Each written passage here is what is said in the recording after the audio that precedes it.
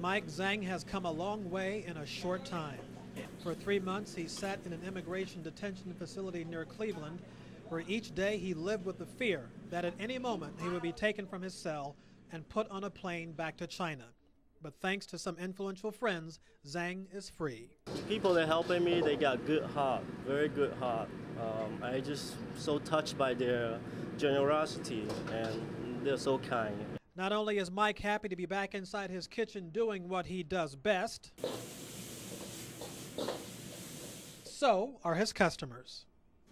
I'm very happy that they opened. I've been coming here for years. Oh, the food is great. Tasty, reasonably priced, and just terrific. When Mike was taken into custody in September, one of the first people to call his wife Sherry with the offer of help was former Toledo Mayor Carty Finkbeiner. And then to have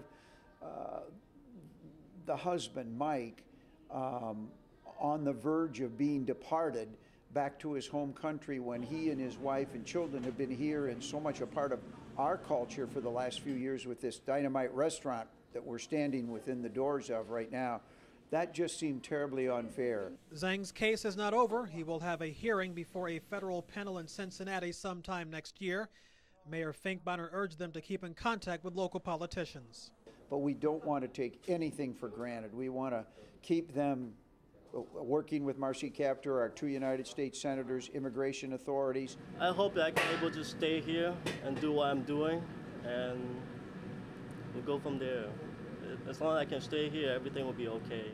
This family represents it, represents that work ethic and that attitude and that spirit. So God bless them.